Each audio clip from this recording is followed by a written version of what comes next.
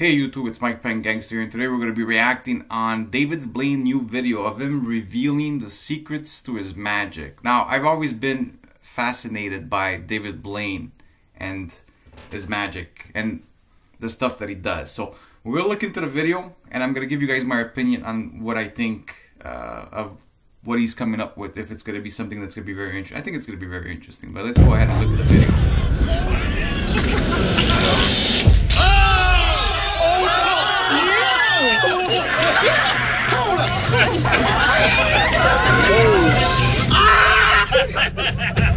People have asked me to teach them magic for years, and One thing I always enjoyed by his stuff is his presentation and his voice. The way he announces things, it gives you that that hype, you know. He just has that.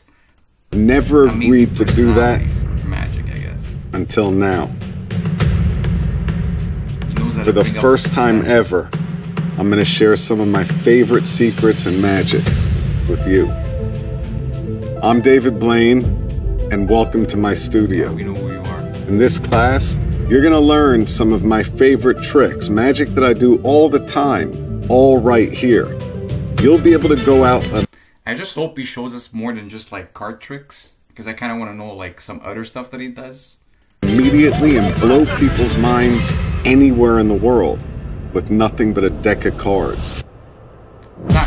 I am fascinated with cards because I'm a big Texas Hold'em player, so I would love to learn a couple of tricks, to win a little bit of, a couple pots here and there. You can close your whole set of magic with this trick. Wow.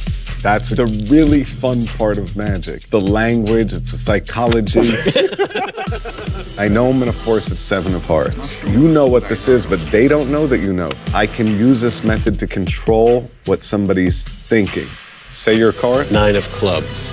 Wow. Take a card, put your hand on top.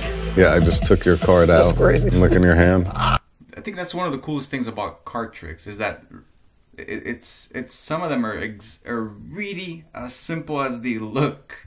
So for him to show us some of the ones that look pretty cool, like you could really amaze your friends, families, and stuff like that. I mean, I'm really excited by this. Beyond card tricks, I'll take you even further into my world. Breath in, start the clock. Harry Houdini was a handcuffed king, but I know he could not do this.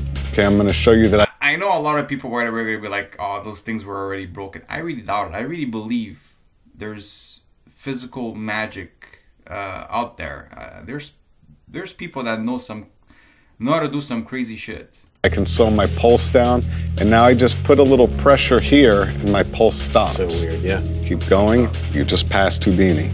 So I squeeze here, then I make an S. Now you have a deck ripped in half. 5 minutes. Wow! You just did 5 minutes. I'm blown away. What can you teach us next? That's crazy, because learning how to hold your breath is something that I've seen many times on documentaries of stuff like that. I've also watched a documentary of a particular person that could stay like over 20 minutes underwater, like keeping their breath. It's just insane. And he did it himself for one of his challenges, which a lot of people believed it was fake. I don't think it was. I'm going to introduce you to some of my favorite magicians, and you'll see us working on the actual process that I use to develop some of my favorite routines. All right, let me get this straight. We have a classic card stab. Oh. Yep. So it penetrates just up to the card that they're thinking of. So good! What was your card? 5 of hearts. Yeah. Wow! You did it. Ow. Got it. Right. He's using, I imagine he's using a real deck. You're probably wondering, why would I do this? Magicians are not supposed to share these guarded secrets. I think we all know why you're doing this, but I still respect it. Hey, the guy's trying to make money. I respect it. It's entertaining. You do what you gotta do. That's the way I see it. For me, magic is more than just learning tricks. Magic has opened the door to so many opportunities in my life. I've met some of the most amazing people, broken every divide. There's no language barriers. It's helped me learn math, science, performance, public speaking.